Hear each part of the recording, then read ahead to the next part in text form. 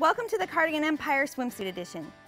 For the lower figure, your swimsuit phobias descend where your ankles ascend.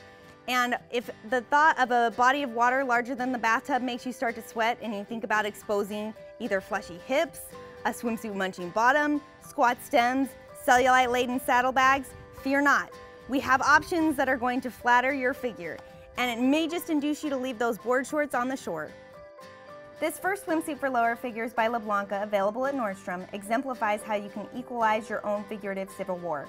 We need to use emboldening strategies up north to compete with a greater volume down south. This graphic suit initiates with dark, mysterious stripes on the bottom and ends with bright, eye-attracting stripes on the top, highlighting the undulation of your dainty waist as it ascends.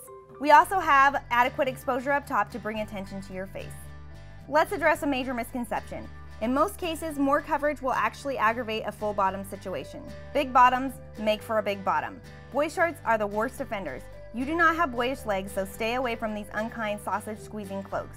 If you're worried about cellulite, a spray tan offers far more coverage.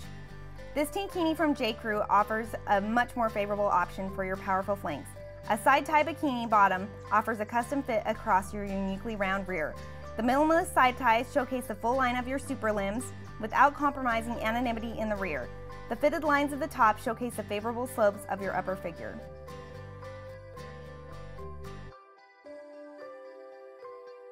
For more fresh, flattering swimwear options, subscribe to my channel.